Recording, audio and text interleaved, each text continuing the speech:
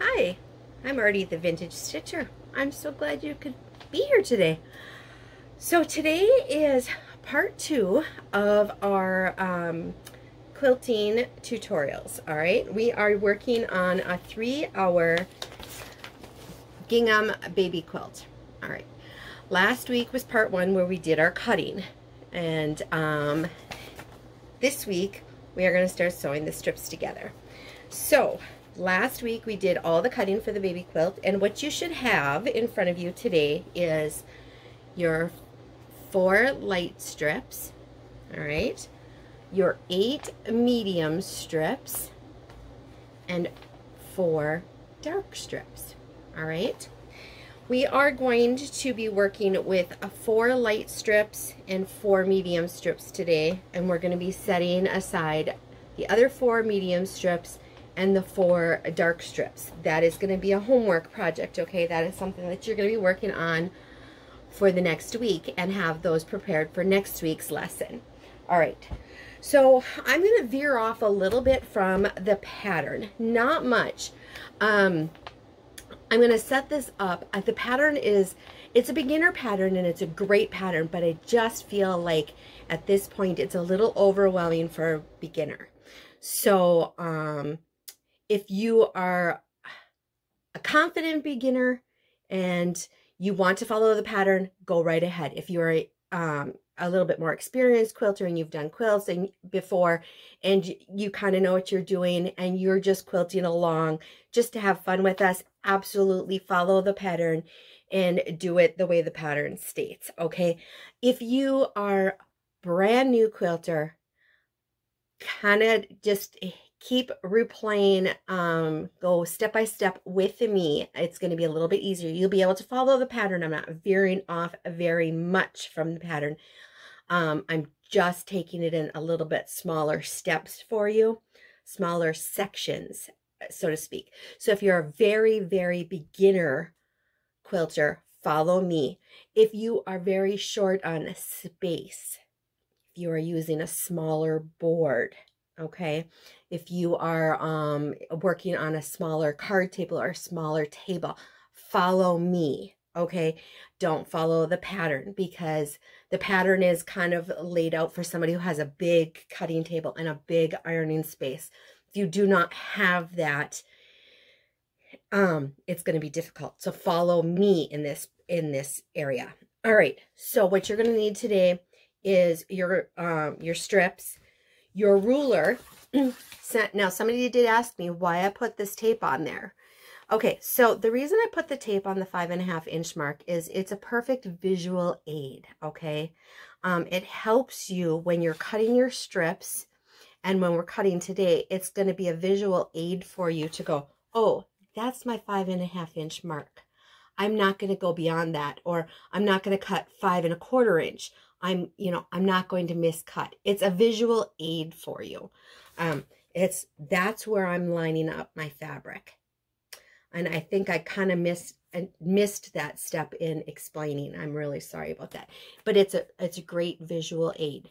We will be using our painter's tape again today on our sewing machine. So when we get to that point, so you will need your ruler with your painter's tape on it, your rotary cutter, your iron board, your mat, your iron, okay? So on the pattern, it's telling you to sew what's called a strip set, okay? Of strip sets, and it's telling you to do a strip set of 8 strips. We are going to break this down. Let me grab my pencil here. We are going to break this down into 2 strip sets at a time. For 1, it's going to be easier to handle.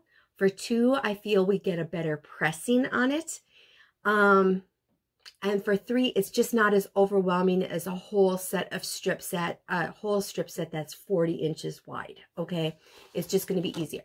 So we are going to sew a light to a medium, a light to a medium, a light to a medium, a light to a medium.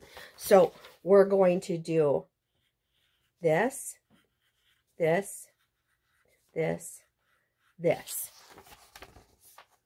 okay?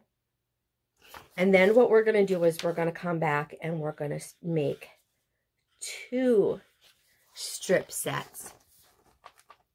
We're going to sew these 2 to these 2, these 2 to these 2. So instead of having 1 long strip set, we're going to have 2 strip sets of 4, okay? So that's where we're going, and that's how we're going to break this up a little bit. Okay, so let's get started. So what I'm going to do, and so we're going to open up our strip sets. You're going to have your light. Get my iron going here.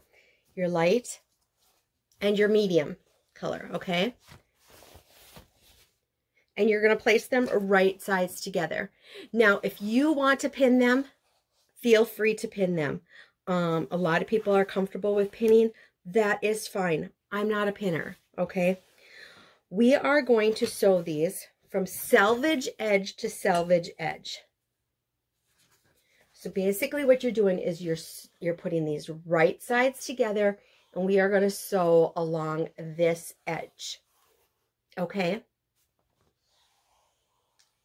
Long way together. Doesn't matter if you have the medium on the top. It doesn't matter if you have the light on the top. You just sew them together, okay?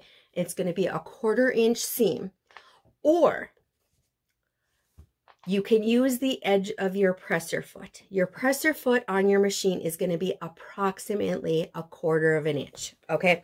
So now let's talk machines. Every machine is different. Some machines, if you're a new stitcher and you just have a basic machine, that's all you need, okay? It's all you need. Let me take this off. All right. So most of you are going to have a presser foot that looks like this. Okay. You're going to have that on your sewing machine, and it's going to, lay flat like this. Your needle's going to be somewhere in the middle, okay? It's going to lay somewhere in the middle. If you line up your fabric with the edge of this presser foot, so when you're sewing along, the edge of this presser foot is on the edge of this fabric, and your needle is sewing along, that is a fine seam allowance, okay? It does not have to be an exact 1/4 inch on this project. It is going to work out just fine, all right? As long as you're consistent throughout the entire project, using that same seam allowance, that same presser foot, it is going to be fine, okay? If you want to get real technical and you want to use a 1/4 inch seam allowance, what you're going to do is, it's a little hard to see on the machine because I can't get the camera in close enough. I don't have anybody here helping me. What you would do is you would take your foot and you would take your needle, okay? And you would maybe take a small ruler like this, okay? And you would put this under your presser foot, all right? And you would bring your needle down. You would bring your needle down on that 1/4 inch mark, okay? And then wherever that 1/4 inch mark is on the edge of your sewing machine, you can put a piece of painter's tape. And then what you're going to do is you would run your fabrics along the edge of that painter's tape. Does that make sense? So that would give you an exact 1/4 inch seam allowance. But like I said, on this project, if you're using just a basic machine, the edge of your presser foot, you're going to find if you put your little ruler in there, it's pretty close to a 1/4 inch. Most standard machines are pretty close to a 1/4 inch. You're not going to be very far off. Consistency.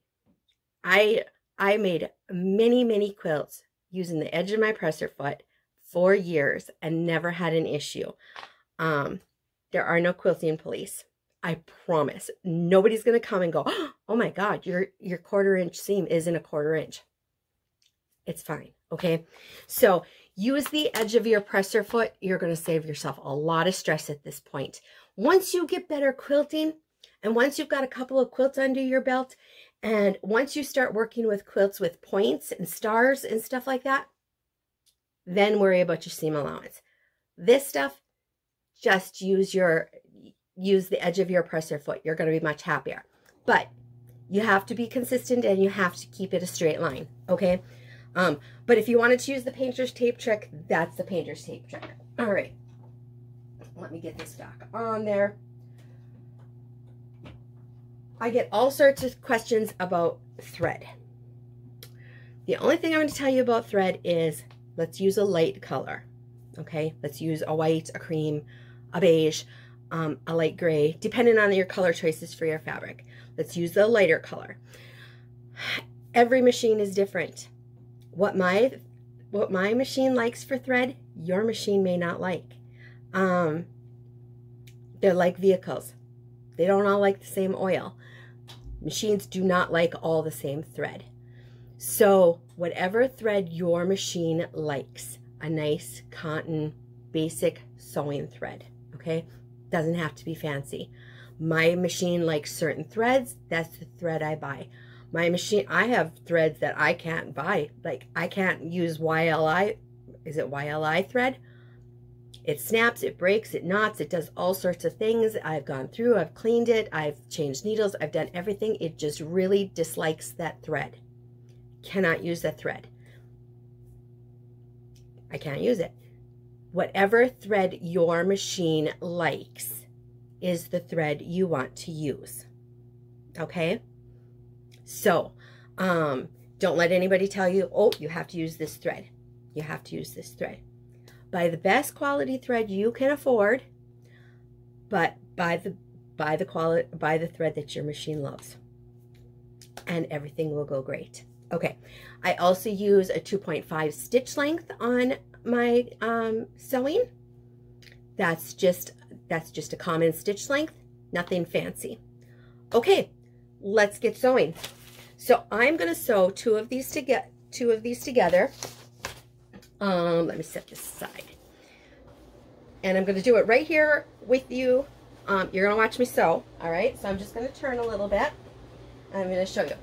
Right sides together, 1/4 inch seam.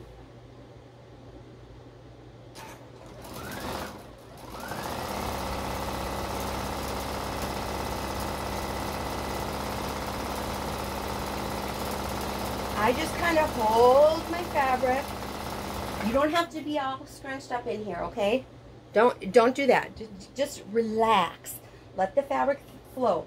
If you want to pin this, pin this. But I just kind of hold my fabric with my fingers here and kind of feed it through. Let the machine do the work. Just kind of guide it in there. It's all going to stay in there nice, and it's going to go in there nice and even. Just guide those fabrics together through.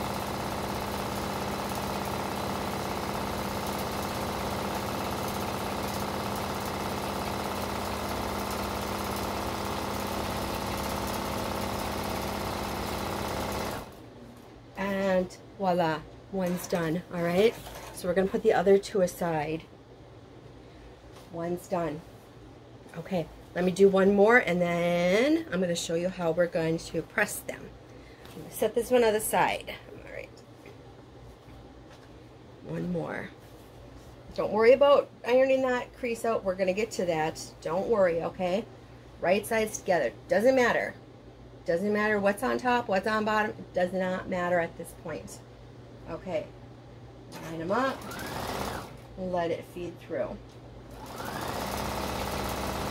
Just sit, relax, keep your body kind of relaxed. Don't be tense. Just kind of let it roll. It's gonna, you can, if all of a sudden it takes off and goes like this, you can rip it back and you can re-sew it. There's no wrong. Everything's fixable, all right? Everything is fixable. Remember that. You can do this.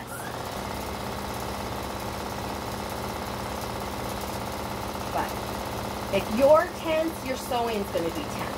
If you're relaxed, your sewing is going to be relaxed.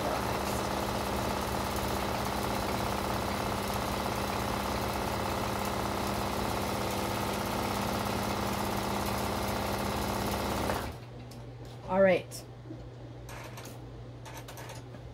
Voila. 2 strip sets, okay?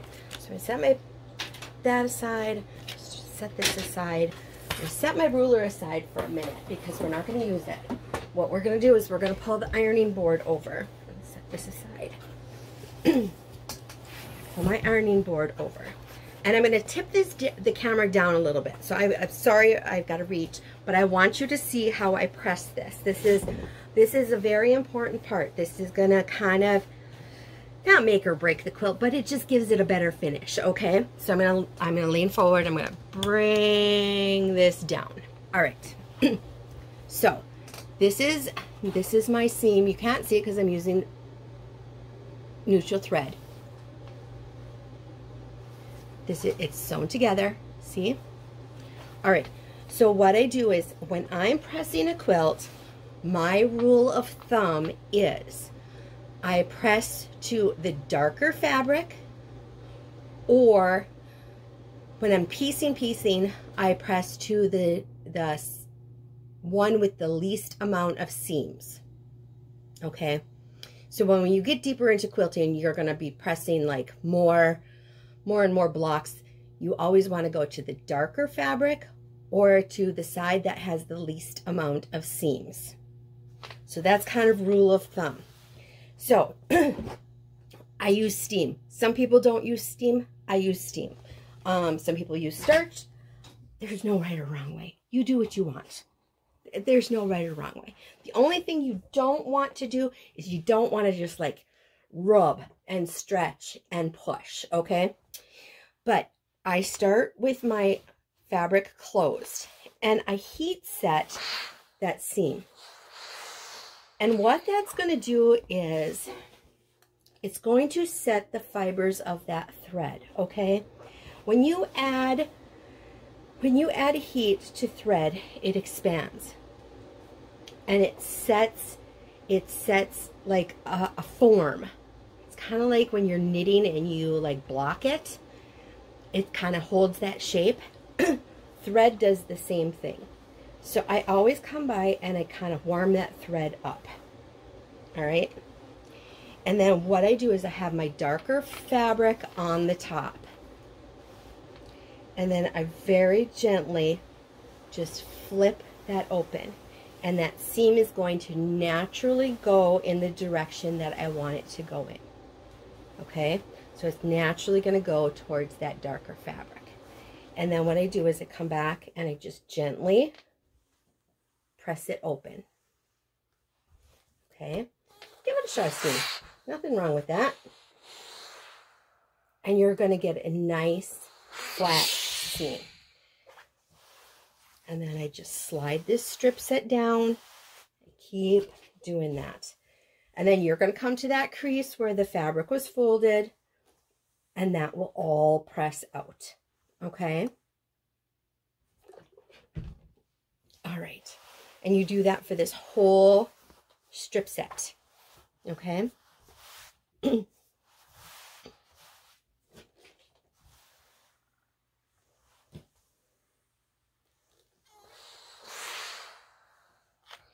you're going to have nice, crisp, flat seams.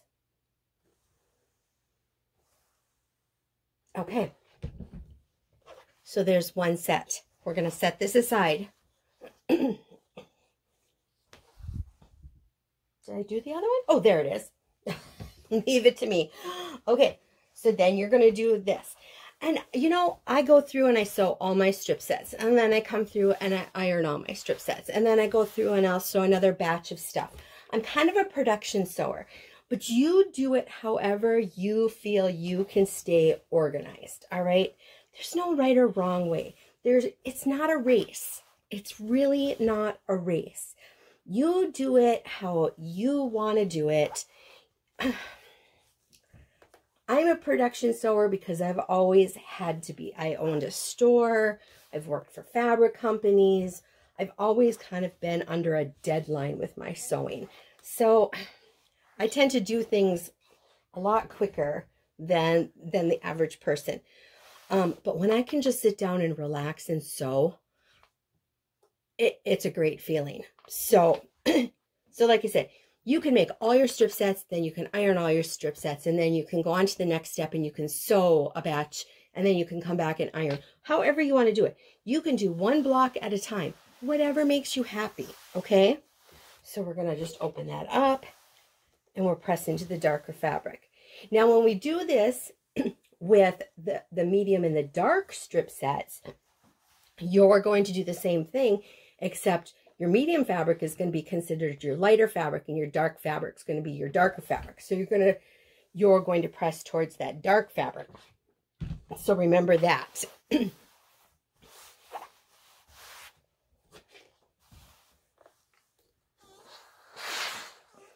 You have a little bit of stubborn wrinkles, just give it a little shot of steam. Like I said, you don't want to just get in there and crank on that, because you don't want that. You don't want that fabric to distort. You just want to gently press it. There's a difference between pressing and ironing.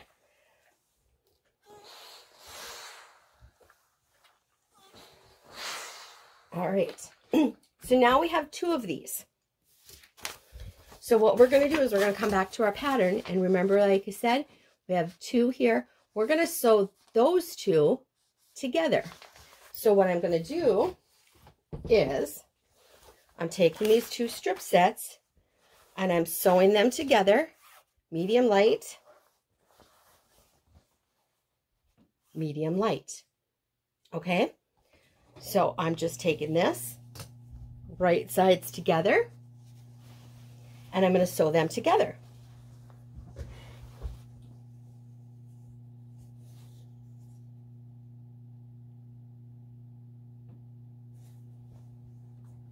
All right, here we go. So it's a little bit bigger this time. It's a little bit bigger. It's a little bit bulkier. But we're going to do this. And this is why I didn't want to do a whole set of 8 like this. It's just a little overwhelming.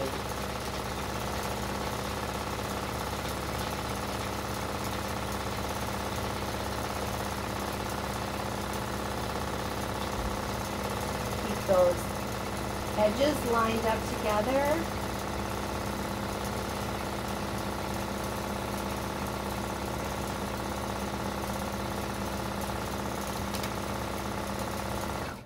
Stuff falling over. My machine shakes a little bit.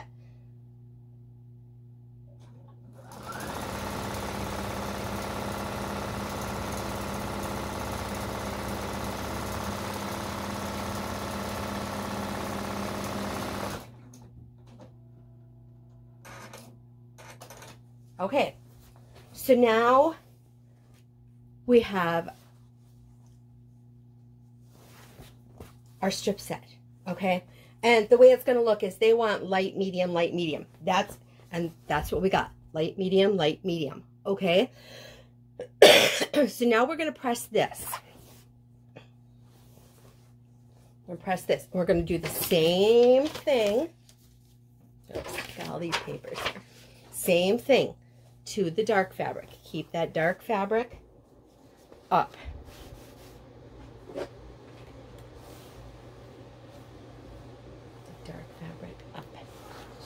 Warm up that seam.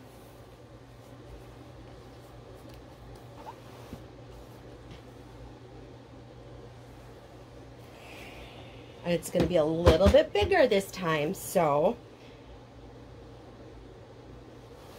okay, and kind of give that a flip. That seam is going to go where you want. If it's not going where you want, don't feel bad. Stick your hand under there and kind of just give it a little guide, okay? A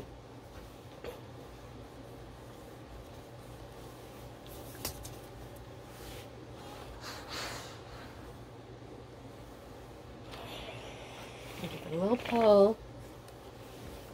Sometimes you'll have a fabric that wants to go rogue, and you have to put it where you want it, and you have to tell it what to do. But most of the time fabric is pretty well behaved. And these get bigger. These get bigger, but I'm gonna show you how to do this in a small space, okay?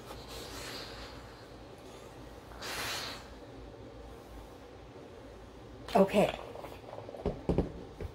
So now here's what you have. You have a strip set of 4. Okay? Just like on your pattern. But they want you to have a strip set of 8. Okay? We're going to do 2 sets of 4. Okay? Just because it's going to be easier to handle and it's going to be easier to cut. And I'm going to show you how we're going to cut this. We're going to go to the cutting next. Okay? And we're still going to get to the row part. We're going to make our rows today. So I'm done ironing at this point, or for right at this second. Oh, sorry. So I'm going to set my ironing board aside. So you are going to make 2 of these. Remember, we have the extra 2 medium and 2 light over here I set aside. So we're making 2 of these. So I'm going to kind of stand so that you can kind of see what I'm doing. So I have this strip set. I am going to fold this in half, selvage to selvage. I'm going to pause the video because I'm going to raise the camera up a little because I want you to have a better view of how I'm cutting this. Just one moment. Okay, now we have a good view of that. Let me come back around. So, what I'm doing with this strip set, okay, this is the 4. I'm folding it in half, okay, and I'm lining up my top edges, okay, and I'm smoothing this out. And making sure my seams are relatively close together. I mean, they don't have to be perfect. You don't stress about perfection. It's all going to work out in the end, okay? You don't want them like totally cattywampus, but it's going to be all right. All right? And this is why I wanted to do 2 sets of 4, because this is an easier way to cut, okay? So you're going to do this with both sets of 4, okay? So now we have this selvage edge over here that we need to clean up. So we are going to do our cross cutting now. Now we are going to start making our rows for our quilt. This is where you need your ruler with your 5.5 inch tape marking on it, okay? The first thing we have to do is we have to clean up these selvage edges. So what I'm going to do is I'm going to kind of eyeball kind of where that selvage edge, because you don't want that in there. And I'm going to take off as little as possible. And what I'm going to do is I'm going to use the markings on my ruler to line up one of the horizontal markings over here with the horizontal edge of my fabric or my strip set. Either top or bottom, whatever you're more comfortable with, okay? Doesn't matter. And then I'm going to trim that off. Just like that. All right? Now you have a nice clean work surface. Do not move this. Okay? Because what you're going to do, now remember you have 2 layers here. What you're going to do is you're going to work that edge of your tape or your 5.5 inch mark. You're going to put that along your work edge, your horizontal line here, along the edge of your fabric, and you're going to cut. Okay, lift your ruler. This is called cross cutting or sub cutting in patterns. That's what you're going to see that. That's what it's going to, this is what they mean when they say sub cutting or cross cutting in a pattern. Okay, and you're going to do this all the way down your strips. Okay,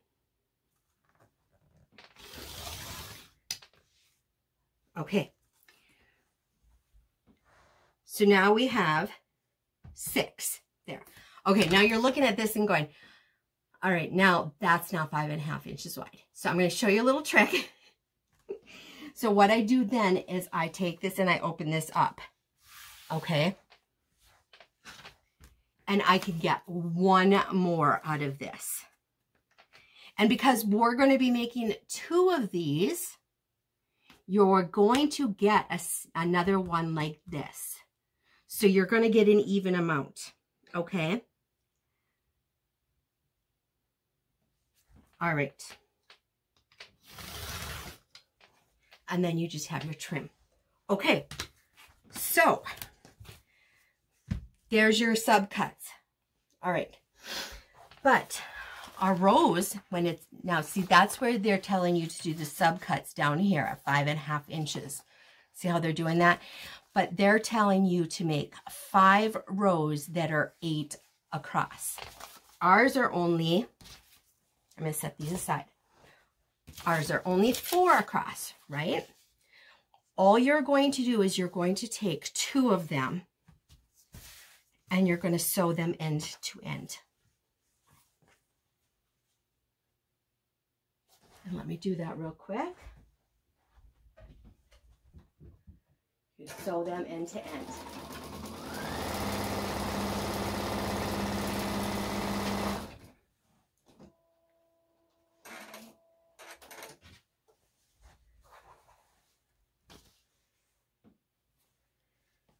So I'm going to sew that end to end like that. I'm going to bring that over to my pressing board and I'm going to press that towards that medium color fabric. Just that one seam. You don't have to repress that whole row, okay? And there we have our rows. There we have our rows, just like in the diagram. Starts off with a light, medium, light, medium, light, medium, light, medium. Just like in. So this is 1 row of your quilt. All right. So we need to do that. We need to make 4 more of those with your strip sets. So you have to make your extra strip set. And then you also, you have to do the same thing with your medium and dark. Okay. Same exact thing. We're going to do it exactly the same way. And then you're going to have your medium and dark rows. All right. Next week, we will put the rows together. So I'm going to adjust this and then I'm going to talk to you just for a moment. Okay. So we've got our rows together. I really hope I went through everything really clearly. If you have any questions at all throughout the week or while you're doing this, please either leave a comment below and I will try and answer it during a comment, or email me, vintagestitcherstash@gmail.com. That email is always in my description. You can try and catch me on Instagram. I'm not on Instagram very much. I'm at From the Heart Quilts. But this is what you're going to work on. So next week, what you need to have done is you need to have your 4 rows of light and medium, or 5 rows of light and medium, and 5 rows of medium and dark. And then we're going to start putting our rows together. I'm going to show you that. Yeah. And then we'll have our quilt top done. And then we will move on to basting it, you know, picking our batting, picking our backing, basting it, and machine quilting it on our machines. Okay, I'm going to go over some of that with you too. So exciting, very exciting. I hope everybody's learning a lot. Like I said, if you have any questions or if you feel I did not go over something well enough, please let me know. I can either bring it up in next week's video. I can go over something again, or I can answer it in an email, or whatever you need to do. Good luck this week. This is a fun quilt. This is a really fun quilt. So If you're loving the channel and you're loving the tutorials and you would love to see more quilt-alongs like this, please, please hit that subscribe button, hit that notification bell, comment, like, thumbs up, all that stuff. It really does help the channel grow, and it helps me to be able to stay home from my day job, which is always a plus, and bring you more content like this. So while you're out in the world, please be kind, spread love, and find peace.